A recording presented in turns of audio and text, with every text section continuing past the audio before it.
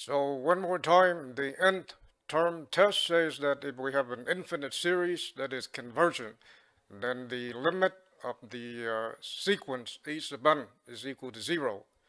The converse of this statement right here, is not true, meaning the statement, if we reversed it, if we say that if the limit of a sub n is equal to 0, then the series is convergent. This is false.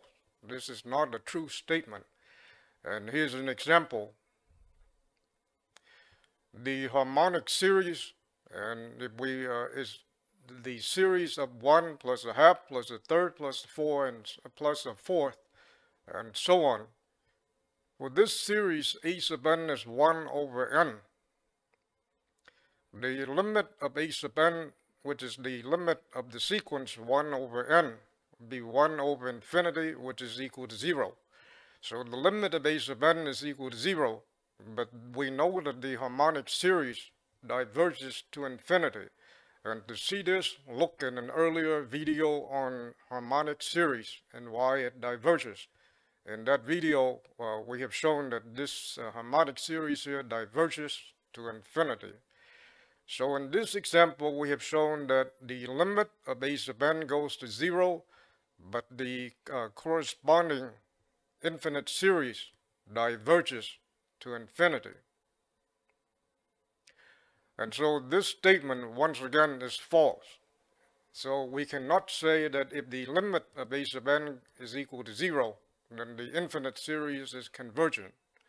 So when so what it says is that the limit of a sub n is equal to 0, then this infinite series here may or may not converge.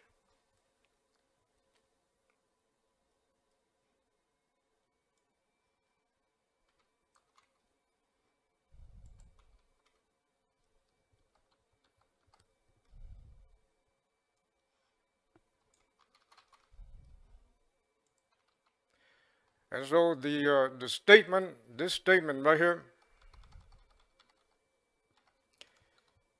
we can say that if the limit of a sub n is equal to 0, then the infinite series may or may not converge.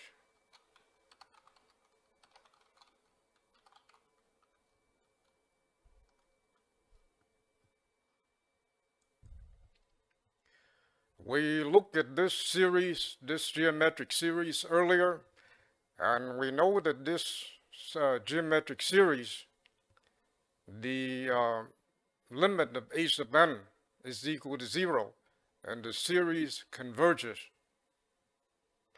And so when the series, the series 1 over n diverges, but the limit of a sub n is equal to 0, but the series 0.4 over n converges, and the limit of a sub n is equal to 0.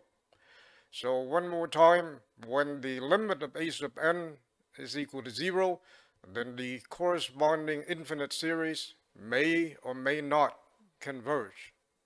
So we have to do some investigation to see if the series converge or not.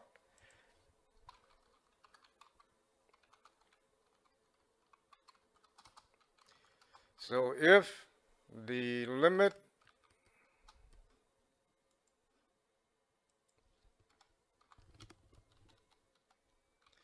of a sub n is equal to 0,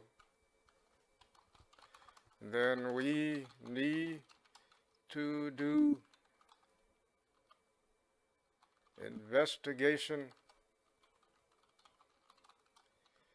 to see if the series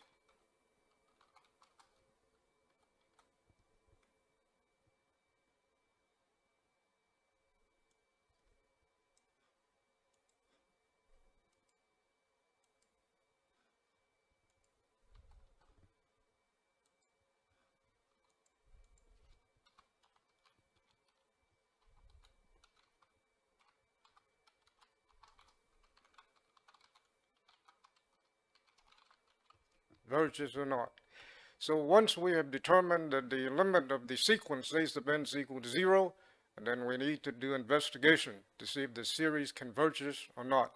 So we cannot say that if the limit of a sub n is equal to 0, then the series converges. We cannot say that because the series may converge or may not converge.